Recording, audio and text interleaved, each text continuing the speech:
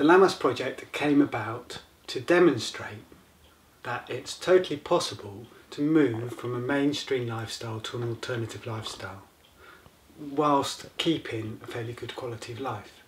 And that in essence is what the whole project is about. It's about showing that an alternative is not only possible but also attractive and healthy and desirable in many ways.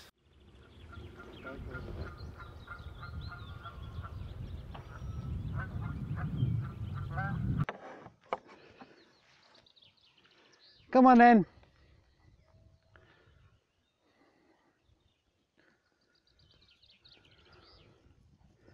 Hello, lovely. You'll do anything for an apple, won't you? Yeah. All right. Patience. Yeah. So this is Nitra. She's my main milking cow at the moment. And that's Blossom, who's her daughter. And their main purpose in life is to kind of graze these fields. Look, save a bit for Blossom. Save a bit for Blossom. Here you go. Do you want a bit? You have to be quick before your mum gets it. Oh, too slow. Their main purpose. Oh no, wait for you to get your. Their main purpose in life is to graze these fields where they gather the nutrients, take them up and ship them in the barn at night, and then I can use their manure to kind of build soil in the garden, build soil in the polytunnel, and build ecology as and where I want it. And then, as well as that, Nitra here gives us milk, from which I make cheese, and if I'm feeling ambitious, butter. No, behave. And then also there's a kind of third byproduct, if you like, and that's that she calves every roughly 2 years, sometimes every year, and then if there's a bull calf, then I get meat as well. So, you know, I'm kind of using them to help me manage the landscape. All the animals here have kind of dual or triple roles, and we work together to create and maintain a whole ecology.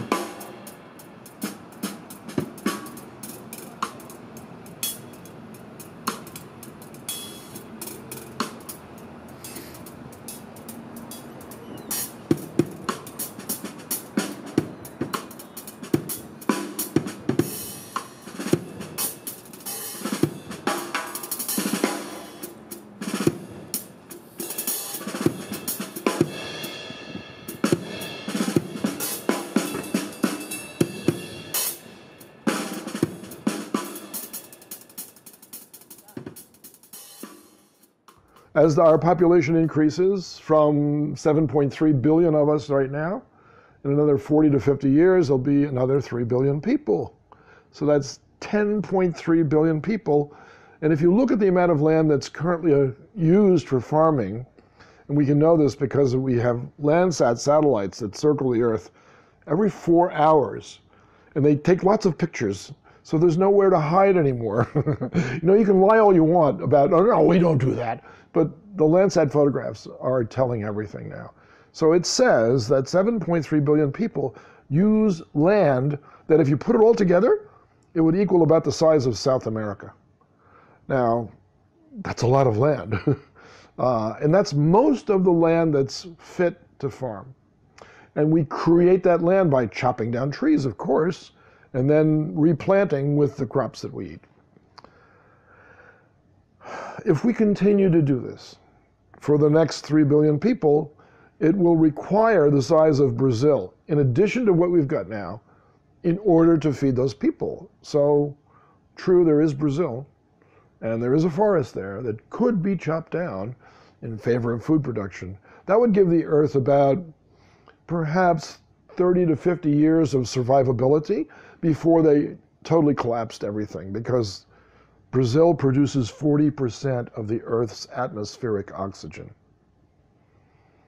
That's a sobering thought. Now, you know, the entire world should pay Brazil not to chop down a single tree because their oxygen depends on it. How many people know that? Well, they will after they see this film. So I think, knowing what I know about all of the data collected through the United States Geological Survey, WHO, NASA, NOAA, all of these large governmental agencies, they just collect data and they put it out there for people to look at. So I've looked at that data, and I have friends who look at that data for a living. And it says that this can't go on like this. If it does, here's what will happen. There's a wonderful book written by Jared Diamond called Collapse. Well, he talked about collapse of civilizations. You're going to talk about the collapse of the entire human population.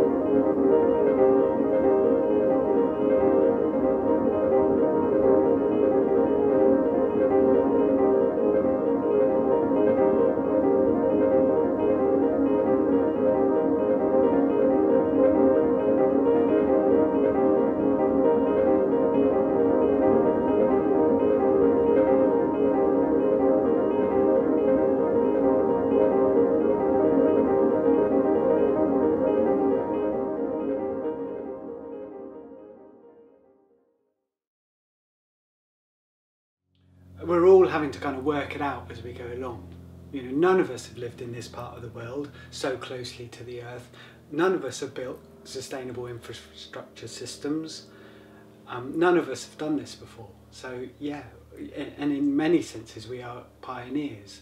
And just with kind of good heart and good faith, we're kind of working it out and sharing information. This tree grows really well. This is how you look after it. You need to mulch it like this, prune it like this, and that way you'll have loads of fruit. You know, it's just is an intrinsic part of that culture. Yeah, this is quite a good example of permaculture design. So when it rains, the rain falls on the rooftops, gets gathered in the gutters, collected, and then is pooled and stored here. And so this, in principle, is a rainwater store. It is positioned here because it's directly above the polytunnel garden where I can use it for watering. Yeah. Then in addition to that, I've planted plant species which give me a kind of backup reserve for food. There's a bulrushes and there's carp in there and all sorts in there. There's a whole ecology in there. And I also get a mulch harvest off of it about twice a year. So it's all quite kind of interlinked and hopefully intelligently designed. Well, it is intelligently designed, such that I can, in essence, it kind of looks after itself. You know, yeah, I have to kind of guide it, but for the most part, the holding runs on about 2 to 2.5 hours a day. inputs, which liberates me for the rest of my time to focus on other things. Yeah.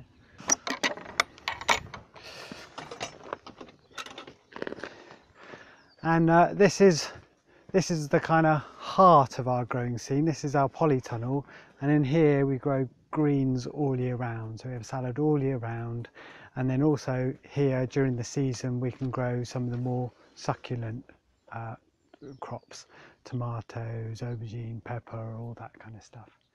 Yeah, and also it's another space, because nourishing us physically is really important, and also, you know, we're human beings, we also need nourishing emotionally and spiritually, so it also gives us a hangout space.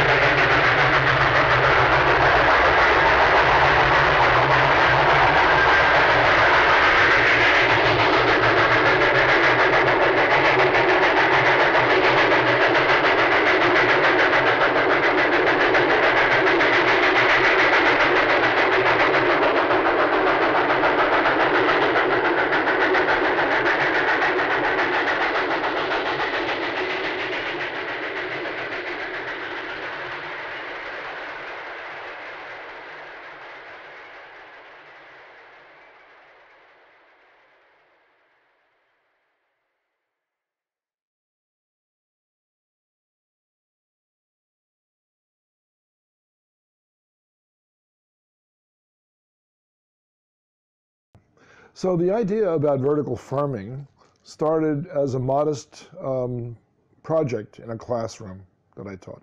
The class was called Medical Ecology. I had 7 students.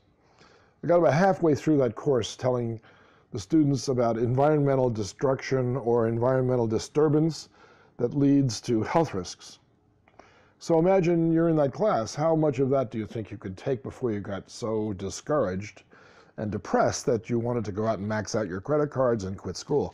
So about halfway through, the class came to me and said, isn't there anything going on out there that's more positive than what you're talking about? And I said, well, what did you have in mind? I said, well, give us a week and we'll come back, and we would like to work on something as a group that has maybe some potential for improving life in, let's say, Manhattan. Okay, so they focused down on, they came back and said, we'd like to work on rooftop gardening as a means of supplying food for the people who live in that building. I said, that's a great idea. Okay. But you have to do the science. So what do you mean by doing the science? Well, you have to go to the map room at the 42nd Street Library, and the maps are as large as a dining room table.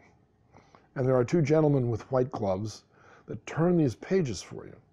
And you can sit and you can measure the rooftop area using a protractor and rulers, and you can tell me how much farmland there is in Manhattan, and then what crop would you plant, and how many people could you feed?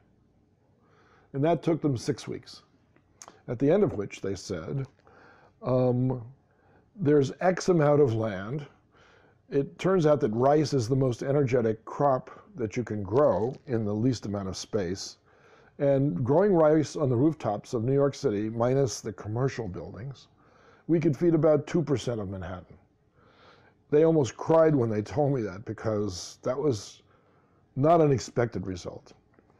Nor did it assuage them from the angst that they felt from the regular course that I was teaching. Okay, so I said, your idea is very good. Excellent. You did all the work and you did it right, because you got a result that you have to live with. It wasn't the result you wanted.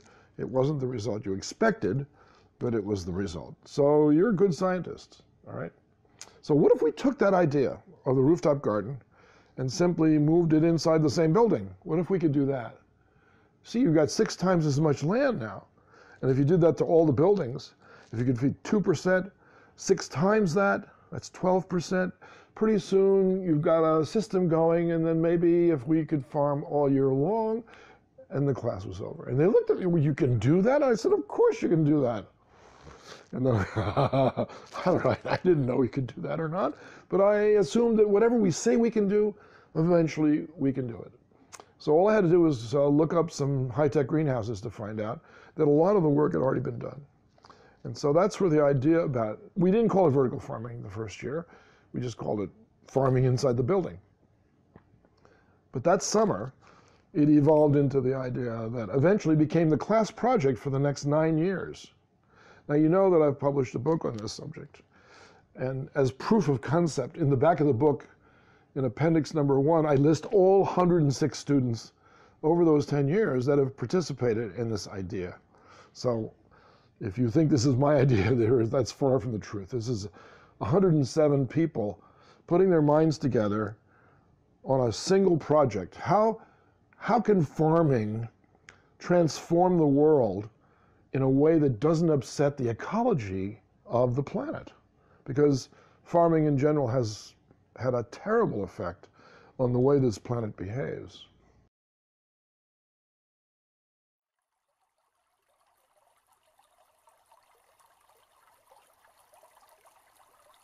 Part of what we're doing here is turning the ecology around from a grassland-based ecology back to a woodland-based ecology, because in essence we're creating what's called an agroforestry kind of environment, whereby there's an abundance of fruit and nut trees, as well as all those intermediate shrubs that can support our kind of multiple needs as human beings. Yeah, look at it this way. It's the difference between agriculture and permaculture. So in agriculture, a farmer looks at a field and says, what crop can I have in that field, and what profit can that crop turn me? Yeah, whether it's kind of maize or sheep or cows, or whatever it is for milk, whatever. That's how a farmer looks at it, and then he'll go to the supermarket and buy his food. Right, permaculture will look at how can I change this ecology so that it can meet my multiple needs as a human being, my multiple needs for shelter, fuel to keep warm, fuel for electricity, food, income, fresh water, all these things, spiritual nourishment. These are all part of it. So that in a way is another kind of cornerstone to how we view, or how I view, the world, and what makes kind of Lammas different. So this is our vegetable plot. So in here we grow our kind of main crop vegetables. Things like potatoes, onions, garlic, yacon, oca, spinach, brassicas, all that kind of stuff. And this garden here, which is about, I would say that it's something like 15 by 20, so 300 square meters, is enough to feed, enough to provide main crop vegetables for our family and our volunteers seen all year round. And that kind of goes to show you don't need a huge area to grow your own food. You can grow a large amount of food in quite a small area. And bear in mind as well, here in West Wales, our growing season is quite short. So here we are now, mid-April. Our growing season is only just starting, as you can see from the beds behind me. And then our growing season really is May through to October, something like that. So, you know, even you know, up here in the north, high up in the northern hemisphere, we're at 160 meters above sea level. You know, on a small plot, we can grow most of our own food. They're called khaki Campbells. They're quite close to the wild mallard. Go around the garden eating up the slugs and any kind of predators for the vegetables. That's their main purpose in life. It's a particular breed of duck.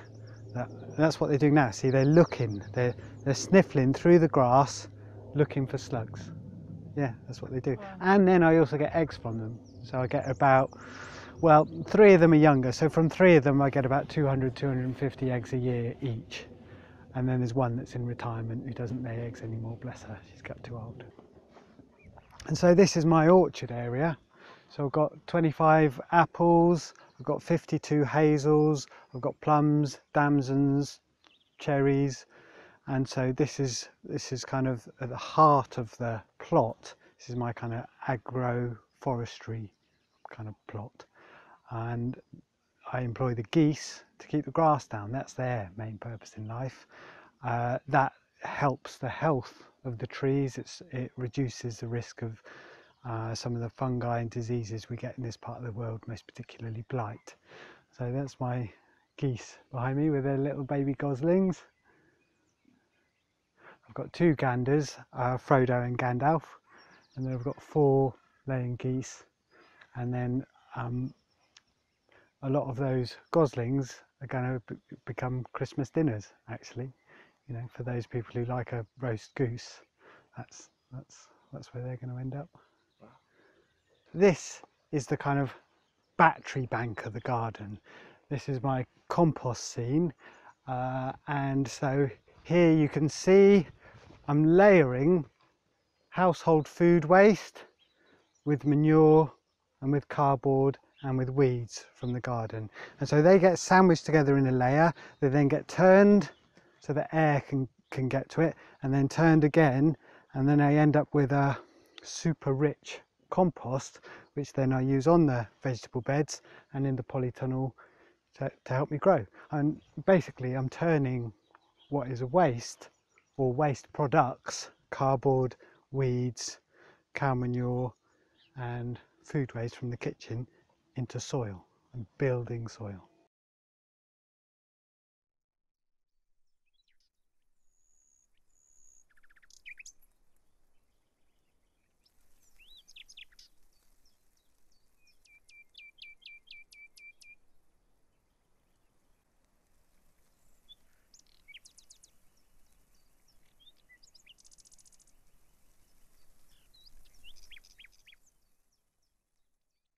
Right, so vertical farming per se has taken many forms, and it's a relatively new industry. It's only about 8 years old. So, I mean, if you wanted to be a critic of it, go for it. But there's nothing to criticize yet because it hasn't really blossomed into something that you could point to and say, yeah, that's what I mean by vertical farming.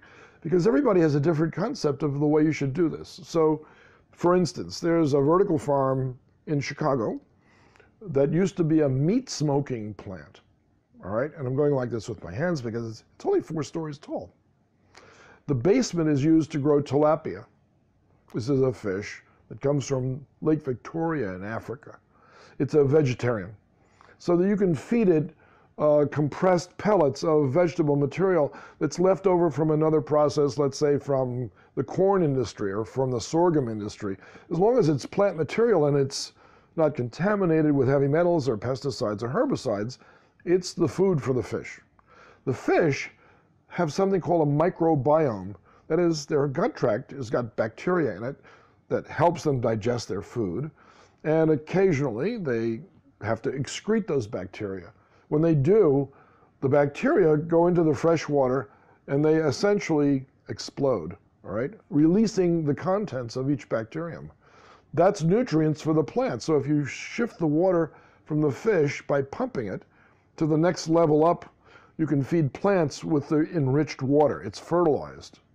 The plants remove all of those materials and put that into their biomass and return clean water back to the tilapia.